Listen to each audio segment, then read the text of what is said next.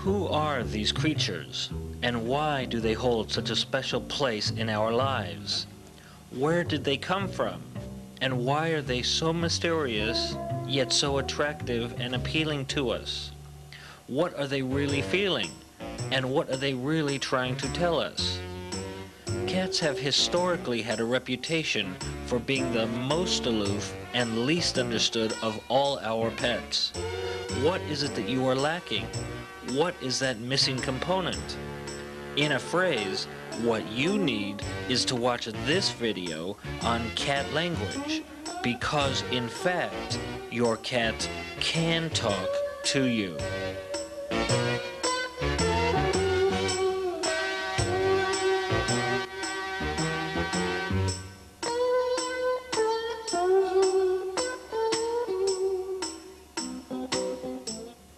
Hello, I'm Elliot Haimoff. I've been studying cats for over 12 years now. From the comforts of this laboratory, analyzing the sounds made by wild and domestic cats, to some of the most remote jungles of Southeast Asia and mainland China, studying the ecology and behavior of wild cats. My travels to the small and remote peasant villages of Thailand and mainland China during my scientific expeditions have even given me new insights into the origins of the domestic cats and their relationships with us.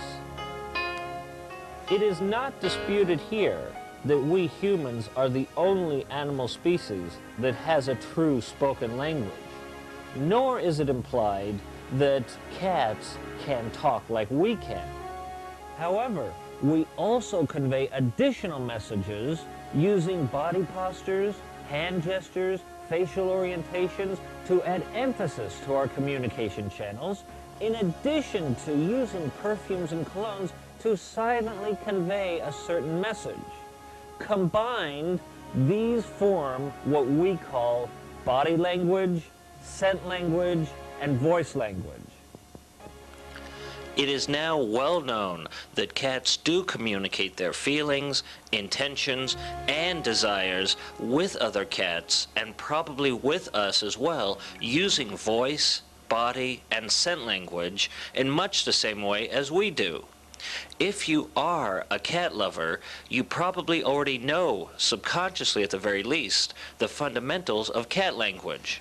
Some people have even reported their cat's communication with them to include psychic and mystical insights. In this video, we will first go back in time millions of years to the remote ancestors of your cats and the very roots of cat behavior. Then we'll look at the wild cousins of your cats and their way of life. Afterwards, we'll look at why your cat acts and behaves the way it does, and what it tries to communicate to other cats and you by way of its body, voice, and scent language. With a better understanding of your cat's needs, wants, and desires through its behavior and various communication channels, it is hoped that future encounters and dialogues will leave both of you feeling much more sympathetic and gracious towards one another.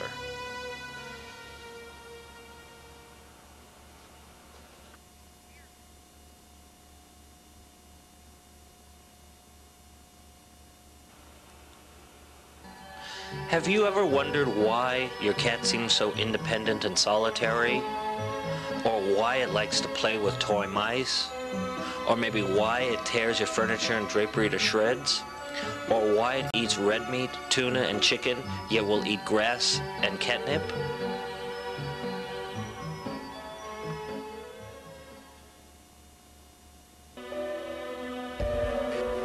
As you're probably already aware, your cat is a mammal, the end result of billions of years of evolutionary change.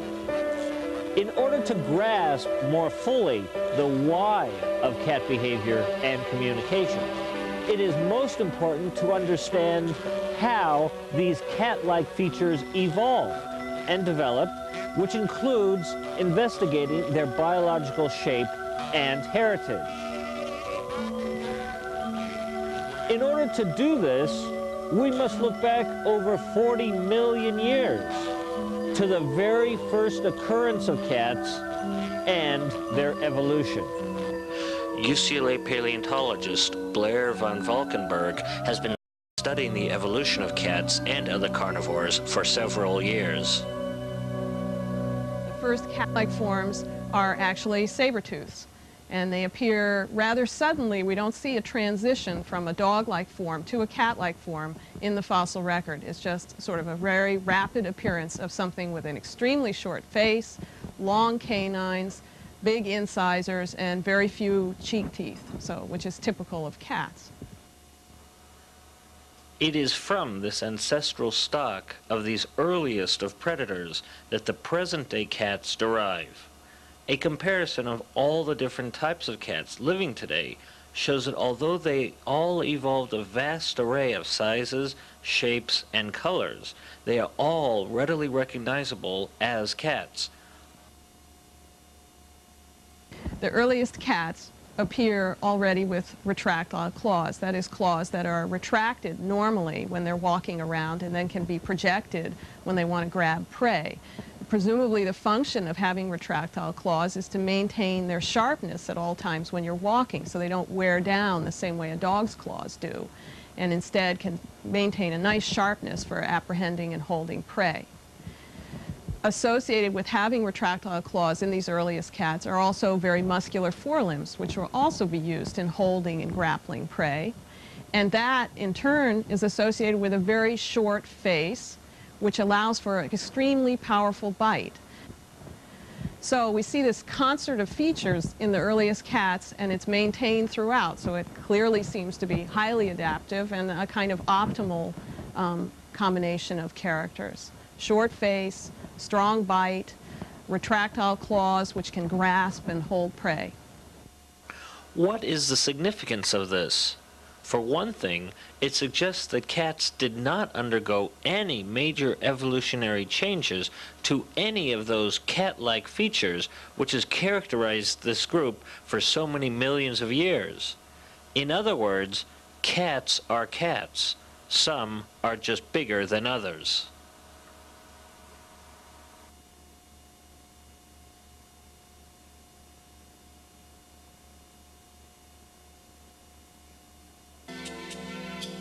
Biologically and geographically, cats are amazingly versatile. Throughout their history, they have been able to inhabit virtually all types of habitats throughout most of the world, from the hottest of deserts, to the wettest of tropical jungles, to the barest of rocky mountains. Regardless of size, shape, or habitat, all cats are predatory carnivores feeding mainly on vertebrate mammals. Small cats, like this margay found in South America, feed mainly on rodents, small lizards, birds, and even their eggs. The large cats, such as lions and tigers, feed on large ungulates. And in living cats, we only see groups, really, in the lion at the moment. In general, cats are solitary. They hunt on their own, and there are certain advantages to that, because if you hunt on your own, you get to eat everything that you kill. You don't have to share it with any sisters or brothers or relatives of any sort. So that's why, presumably, cats are usually solitary, because they can take large prey on their own, and then they don't have to share it with anybody else. The main social groupings of all cats, other than lions, therefore, revolves around the mother and her offspring, with the males entering the female's territory and interacting with the female only at the mating season. Otherwise, both males and females live solitary lives. Because cats are for the most part not a socially gregarious animal, house cats have gained the reputation as being tolerant and even content with their human contact, but always in need of their own independence.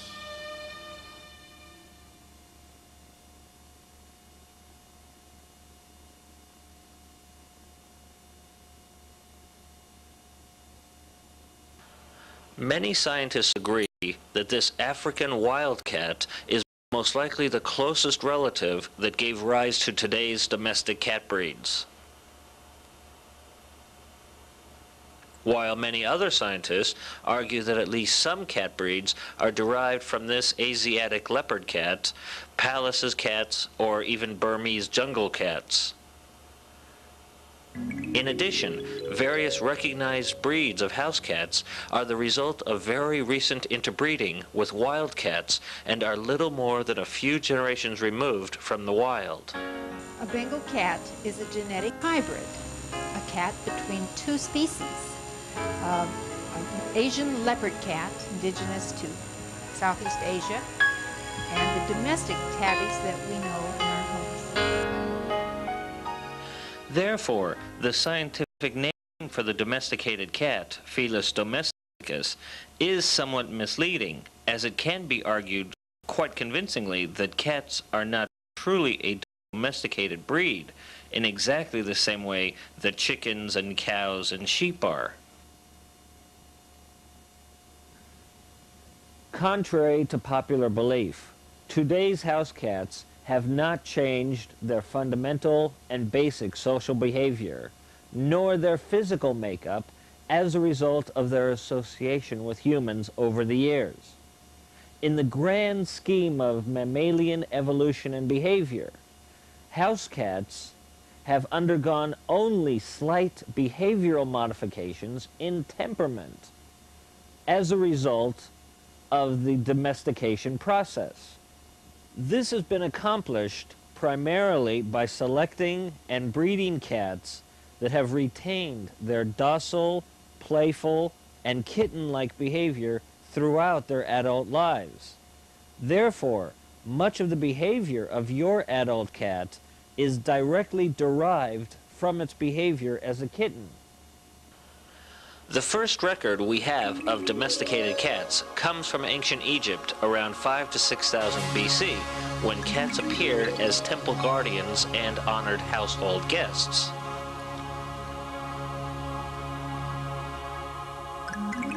This present-day Abyssinian cat breed appears to be most closely related to this historical cat.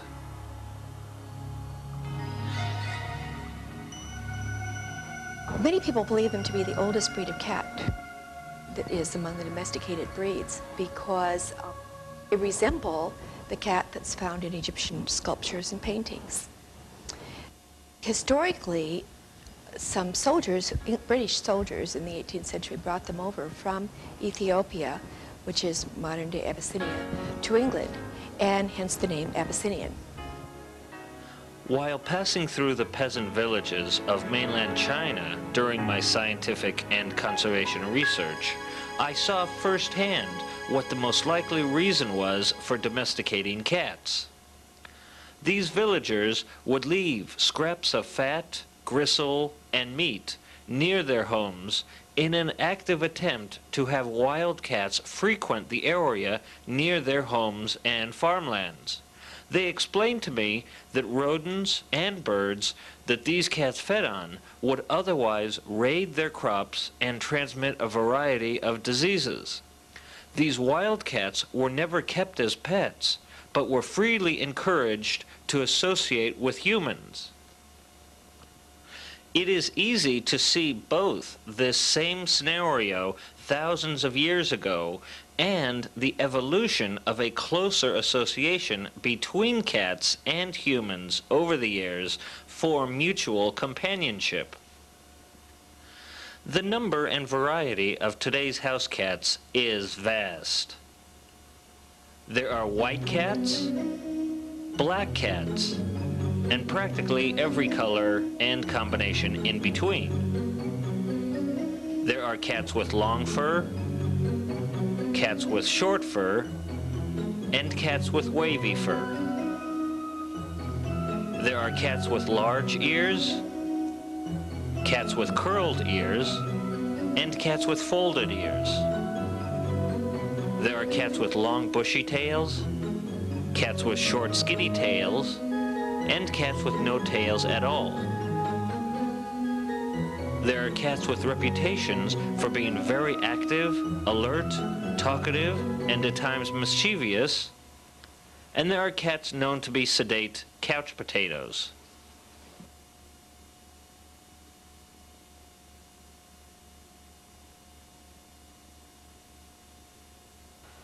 It is readily accepted by cat experts and research animal linguists that cats have an enormous vocabulary covering all aspects of their interactions with other cats and their human companions, far too extensive and complicated to cover in detail here. Instead, we will look at 3 of the sounds most applicable to your cat's communication with you: the purr, the meow, and the hiss. What do all cat owners love most about their pets? The grace of movement, the independence of spirit, the cleanliness? Well, all of these characteristics do have their place. However, the fact remains that the one and only quality which endears any cat to its owner is, of course, the purr. It is that low humming sound that acts as a soothing catharsis that signals to the human owner that the cat is happy, relaxed, content, and loving. It is the purr that we continually attempt to trigger by our loving and caring efforts as cat owners. Let's face it, the purr is universally addicting. It is almost unbelievable that our technological advances and knowledge has allowed us to put men on the moon and send spaceships to other planets, and yet for something as simple as the purr, scientists and biologists still do not know for sure why or even how cats purr. Most of the explanations which have been proposed have been totally lacking in both scientific credibility and any type of hard scientific evidence. It is most obvious that cats purr when they are happy, contented, friendly, inoffensive, submissive, reassuring, and non-hostile, among many other interactive situations. But they will also purr when they are hurt or in pain. The purring behavior appears most likely to have been derived from the mother-kitten relationship. Kittens will purr, possibly letting their mother know that all is well, or that they are nursing successfully, while mothers will purr, possibly reassuring the kittens that all is well, in addition to possibly acting as a soothing vibrator, or even as a homing device for kittens before their eyes are even open. What a cat does to us by its soothing purring may well have the same effect that kittens have on their mother while they purred, and vice versa. My own research on how cats purr indicate that the source of the purr is at the epiglottis, a small, flappy structure just below the cat's Adam's apple. Think of the cat's purring as being produced in the equivalent context of when we humans hum or smile, yet produced in a similar way to how we humans snore. By far the most common sound made by your cat is the familiar meow. This is also the most variable of all sounds made. There are short and monotonal meows, there are long and whiny sounding meows, and any number of 100 combinations of duration and intonation differences. However, your cat produces the meow with the same basic message or meaning. It wants attention, or it wants something now. Each individual cat will have a specific meow for each different context. It will meow if it wants to be fed, wants to be petted, wants to be let out, wants to come back inside, wants to sleep in your bed, and anything else it might want.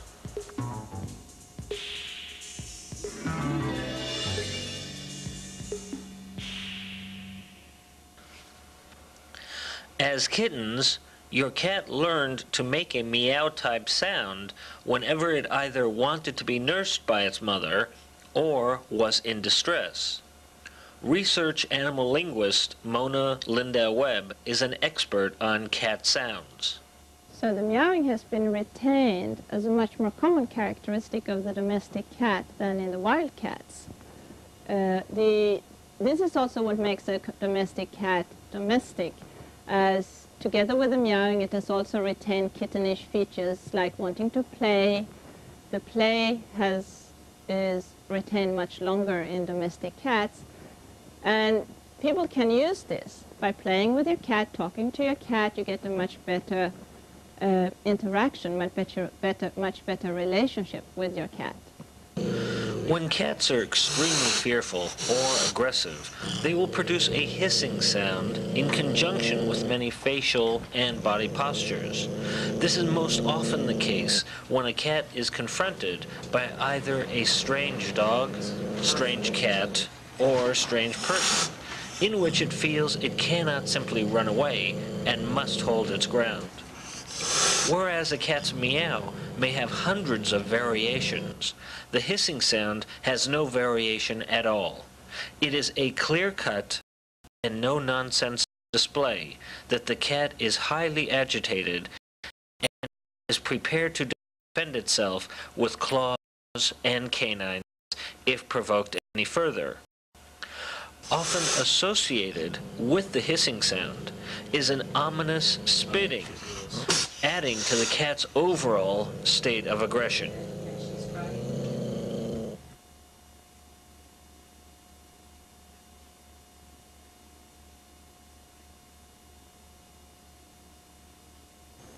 Scent language, or scent marking, is the physical marking by an animal of its surrounding area.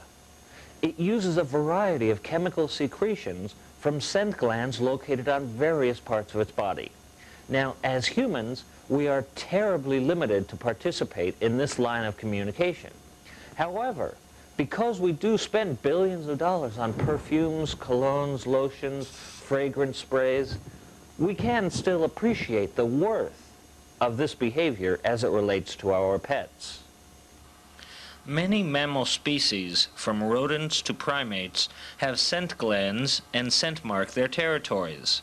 Mammalian scent in general acts as a scented fingerprint through very small and subtle variations in the mixture and concentration of sexual hormones called pheromones and lactones in the chemical secretions.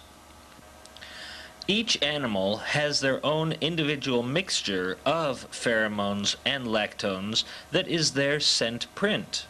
When females become sexually receptive, their mixture even changes slightly, which alerts all nearby males of their status. Quite a handy little phenomenon. Cats have scent-marking glands located at the base of their urinary tract, which releases their scent whenever they urinate. In addition, cats also scent mark using glands located near their cheek whiskers, known as temporal glands, along their tails, known as caudal glands, and on their lips, known as parietal glands. In evolutionary terms, the purpose of scent marking is to advertise the presence of an animal in a given territory with a minimum of risk. Since cats, for the most part, have evolved a highly territorial and solitary lifestyle, using this form of communication is by far the most effective one in serving as a deterrent to other animals of the same sex from coming into an already occupied area, but also serving as an invitation to any animals of the opposite sex who might be tempted to come by for a visit. One of the most common ways that cats spread their scent is when they rub their paws against their cheeks. This action is useful not only in keeping their face clean, but also spreads their scent to other parts of their body and to the front paws, which can then spread the scent to other objects with ease. Everybody who is a cat lover is familiar with the muzzle rubbing of their pet. This is when a cat twists its head to one side and then drags the side of their face across the object. This action provokes a release and secretion of the scent-marking chemical. Now, when a cat rubs its muzzle against an inanimate object, it essentially lays claim to ownership of that object in its territory. But if the muzzle rubbing is with you or another person, it essentially acts as a form of social bonding and mutual ownership of each other. Because cats have marked their territories with urine and feces for over 40 million years, there are many natural reasons why cats would not choose to use their litter box. Cats spray for a couple of reasons. One reason is to mark territory. If it's a non-neutered cat, male cat will spray to mark its territory. Sometimes female cats as well. Another reason a cat sprays may be because it's stressed. You change the furniture in the house. The environment changed, and the cat being so dependent on its environment, it may start spraying. Also, it may be as simple as the cat is very clean. The cat is naturally very clean. And if the cat litter box is not cleaned up, this may result in the cat going elsewhere to doing its functions. In addition, experts agree that cats would urinate or defecate other parts of the house if another cat is introduced to the house to reinforce their presence in the territory. And another reason might include that the cat litter box is too close to the cat's food. It is most obvious that a cat's sense of smell is much more highly developed and keen than ours is, which is useful not only in identifying individual cats and marking territories, but is also the way they can get intoxicated. Catnip has the distinction of being your cat's intoxicating herb of choice. It is a member of the mint family, and its aroma contains a chemical known as CTN, which drives all felines to ultimate ecstasy, from the 500-pound tiger down to the 5-pound house cat. For reasons still not clearly understood, when a cat smells the catnip, the intoxicating chemical CTN travels quickly from the lungs to the bloodstream to the brain, inducing a cat's equivalent to being stoned. Quickly after the intoxicating aroma takes effect, however, it passes and gives rise to a calming and sedative response. Once cats get into their ecstatic high, many are known to actually eat the leaves of catnip. However, this does not have an added effect intoxicating the cats, as many scientific studies have shown that the chemical CTN extracted from catnip and given to cats by mouth had no intoxicating effect at all. Therefore, experts suggest that the eating of catnip leaves is an effect of the catnip high and not the cause. The immediate and narcotic effect of catnip does demand constraint and moderation in its being given to cats. A little bit at a time, perhaps given as a reward in the training of your cat, would appear to be reasonably safe.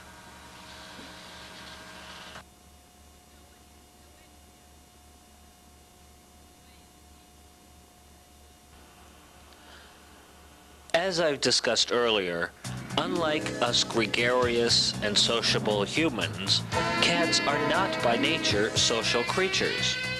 That is, they do not normally tend to associate in large groups. Therefore, cats, for the most part, have not evolved a very large storehouse of body language signals. However, all cats, domestic and wild, do exhibit a variety of ear movements, facial movements, tail movements, body postures, all of which can tell something about their moods or feelings. In addition, the way that cats behave and act are also very predictable. This is because all mammalian displays are relatively consistent throughout the entire order. We, as mammals, can therefore intuitively and almost instinctively recognize the displays and other nonverbal behavior shown by our house cats, who are essentially interacting with us as they would another familiar cat. You don't have to be a rocket scientist to get the feeling that this cat is very relaxed and submissive, showing its open belly. At the same time, you equally don't have to be a brain surgeon to know that this cat is just plain mad with its bristling whiskers and facial expression. You can tell a lot about your cat's moods by looking at their eyes. Normally, when there is a great amount of light, the pupils of their eyes contract to vertical slits, while their pupils would open wider in conjunction with a reduction of light. However, cats can change the size of their pupils depending upon their moods. An excited or very happy cat would have its pupils wide open in anticipation of a pleasant event. On the other hand, a cat's pupils would be the same if it were very scared or threatened, in sort of an attempt to gather all light and information about its surroundings. Equally difficult to decode in any simple manner is the vertical slit eyes. Cats will show this kind of pupils when extremely relaxed and at ease. But here again, they will also have vertical slit pupils when very aggressive and about to attack. Essentially, the cat's equivalent to a Clint Eastwood squint just before a gunfight. Perhaps the most important thing to keep in mind, then, is to look at the context in which your cat makes its display before making your interpretation. Perhaps a better key to your cat's moods is the condition of the eyelids. An alert, excited, nervous, or anxious cat always has fully opened eyes, whereas a cat with half-closed or dreary eyelids is a clear indication that it is totally relaxed and at ease with its companions and surroundings. Active and alert cats always have their ears facing forward, while they would pull them down and back as a submissive or greeting display. But here again, it is important to look at the context, as a mad or angry cat will also tend to pull its ears back as well. Like a dog, you can tell something about the emotional condition of your cat by the way it holds its tail. However, the tail signals of cats and dogs are completely different. Some cat experts have even been able to decode up to 12 different tail positions and corresponding moods. Only the most relevant are covered here. Whereas a dog wags its tail in joy and excitement, cats wag their tails from side to side only when they are irritated or angry or in an aggressive mood or very anxious. When a cat is relaxed and content with its surroundings, its tail is usually still, or just a tip will move up slightly. A cat's tail is held stiffly vertical, or just slightly bent at the tip when it is in a greeting display or is very interested in something, like food. It is fascinating to point out here that some cat breeds were developed that don't have any tails at all, or that just have short stubby ones, such as the short-haired Manx, the long-haired Kimrick, and the Japanese bobtail. Obviously, these cats compensate by showing their emotions and feelings by other means. For many years, people have wondered why their cats have a craving for grass and other greens to supplement their diet, especially if all cats are supposed to be meat-eating predatory carnivores. In many wild cats, parts of the stomach and intestines of their prey are eaten first, containing partly digested grains and plant material, while some other cats have even been observed to eat grasses. biologists have speculated that some plant material in a cat's diet supplies important nutrients and vitamins not found in a meat diet alone.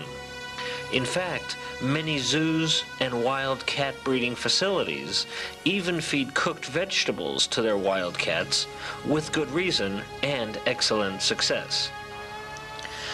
All cat owners are continually amazed at the behavior of their cat licking itself over its entire body for long periods of time.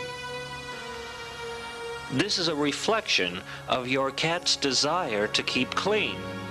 The first thing that happens to kittens the moment they're born is their mother licks and cleans them. However, since most cats have evolved a solitary lifestyle, there are essentially no mates or partners or peers to mutually groom and keep each other clean. Therefore, cats have developed their own way of keeping clean. In fact, many cat experts agree that the bathing and hygiene requirements in most short-haired cat breeds need little or no attention at all by their human owners. In fact, licking other cats, and other pets as well, are also a way of their cat spreading their scent.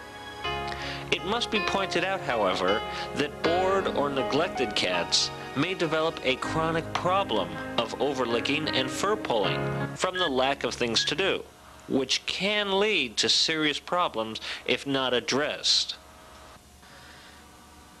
On many occasions, when you might be alone and quietly reading, or perhaps even on the telephone, your cat would jump up and rub themselves against you, or meow, or otherwise make a complete nuisance of themselves. This is quite a common and natural behavior, especially from the point of view of the cat. When we sit in a chair reading to the cat, we're sitting there doing absolutely nothing. And the cat probably thinks that, hey, if you do nothing, you could play with me instead. A dog will also, so the cat will come and jump on you when you sit there, when you sit in a chair comfortably reading. Quite often the cat will jump you. It is asking for attention, but the reason for it is probably because the cat perceives you as being totally weird. You're sitting there doing nothing, so let's play. Now, there are some cats that can play the part of the pure couch potato. Quiet, sedate, low-key, and can tolerate petting and human companionship for an almost infinite amount of time without complaint. There are other cats that will tolerate brief amounts of petting and other stimulation before letting their owners know that enough is enough. And still other cats will one moment enjoy being petted, then will suddenly show its owner great aggression, may hiss, and even bite, then run away. Why is this? There appears to be at least two reasons to why your cat would bite the hand that pets it. One cause of this behavior is the buildup of conflict within the cat itself. On the one hand, it enjoys the physical stimulation of the petting. But because cats have normally been solitary animals for millions of years, some are not used to so much stimulation building up inside of them. This results in their suddenly showing that they just can't tolerate any more petting. Another cause relates to a cat's previous experience with other humans who may have mistreated it. Any trauma that an intelligent animal like a cat experiences is not easily forgotten, and the cat may grow wary of anyone who would stroke it. Of course, trust can be reestablished and restored with patience and perseverance. Cats play with many toys and are generally very playful, since they've retained their kitten-like behavior. But why is it that they like to play so much with mice? And for outdoor cats, people have always wondered why they would catch mice or lizards or other animals and play with it instead of killing it immediately. Once again, the answer lies in the kitten that is inside your adult cat. In the wild, mothers will catch prey live, then bring them to her kittens to introduce the prey to the kittens, teaching them how to hunt and kill prey for themselves as a part of their survival training. So, your adult house cats would play with toy mice as both their ancestors did with real mice as kittens, and as their wild cousins still do today. On some occasions, when your cat is in a very relaxed and contented mood, it may lift one paw up and then press it down and repeat the process with both paws. This is called kneading. The cat could be with you on your lap or be on its own on a soft blanket. This behavior is directly related to its behavior as a kitten, when it used its front paws to let its mother know it was nursing and content. Some experts even believe that the action of kneading helps mothers to produce milk at the right time. So, in essence, your adult cat's kneading is just its reminiscing of its younger years, when life was a kinder, gentler era. Scratching behavior in cats is as natural to them as eating or sleeping. Cats have been using the claws of their front paws to survive very successfully for several millions of years. Cats need and use their claws for very important reasons, some of the most important of which are its ability to climb, groom, hunt, clean itself, defend and protect itself, as well as being a form of exercise for the front limbs. One of the greatest challenges to a cat owner today is the destruction to furniture and draperies as a result of this natural and necessary behavior. Many cat owners have recently chosen to simply declaw their cat in an effort to stem this behavior. The issue of declawing a cat has, in fact, evolved into one of the most controversial issues regarding the humane treatment of house cats. However, there are a number of alternative options. You never have to declaw a cat. A simple household nail clipper is all you need to do, and just clipping the tips protects you and your furniture from unneeded destruction. Declawing a cat, whether you keep it inside or outside, leaves the animal somewhat defenseless. Just think what it'd be like to have your own fingernails removed. It isn't a pleasant thought, and neither is it for the felines. In addition, scratching posts and acceptable scratching areas should be provided to prevent costly and unwanted damage. However, many owners still feel that they cannot effectively train their cat to scratch only in specific areas. Nothing could be further from the truth. When your cat scratches up the furniture you just bought for $2,000, this is something that could have been prevented. Cats need to scratch. They've been scratching for 40 million years, and they still need to scratch. So it's not advisable, it's not wise to teach a cat not to scratch. Instead, teach the cat where to scratch. You buy a scratch post, you buy 2 or 3 scratch posts for the cat, make it very attractive. Add catnip, add twisted rope, add toys there, have little feathers hanging in strings from the scratch post, so the scratch post becomes a fun thing. And try to teach the cat to scratch here, not furniture. If you see your cat clawing the furniture, it's okay to do a little spritz in their direction with a plant mister or a water gun, and at the same time yell no. And then the most important part is to do your follow-through. go over and get them joyfully, joyfully take them to the cat post, and then joyfully toss them on the cat post and praise them. Because if we just stop them, we're frustrating them. You want to let them know what you expect from them.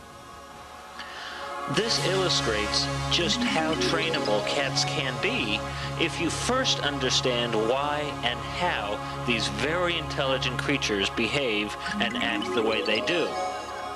Common misconception about cats is that they're not trainable while dogs are very trainable. This is not really true, as cats are very trainable. Not every cat, but a cat that's been brought up with a lot of interaction with people and who likes treats is very, very trainable. The methods for training cats is all motivational. You make the cat do what you want him to do by reinforcing with a treat or play. Some cats like a little mouse, toy mouse, better than a treat. You can teach your cat to wave, to jump up and retrieve, to go to the toilet in your bathroom, whatever you want, by training the cat in very small steps with lots of reinforcement. And of course, when you get a kitten, start training at 7 weeks.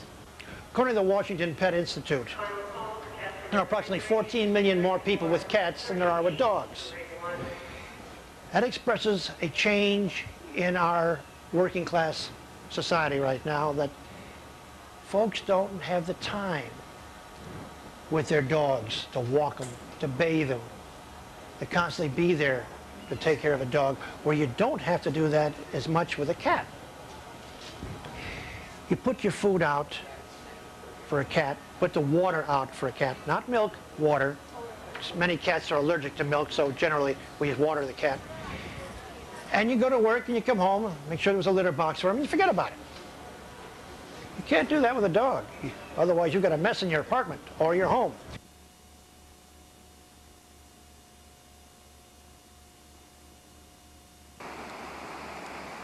Isaac Newton, perhaps the most famous of all cat lovers, knew best the limitations of his knowledge of cats and science. He once wrote, "I feel like a boy playing along the seashore, diverting myself now and then by finding a shinier pebble or prettier seashell, while the vast ocean of truth, beauty, and knowledge lay all undiscovered before me."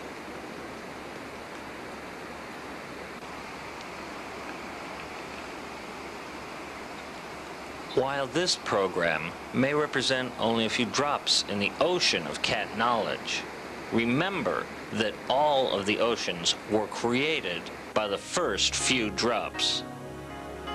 We hope that this program will allow you to have a happier and healthier relationship with your pet. Thank you for joining us.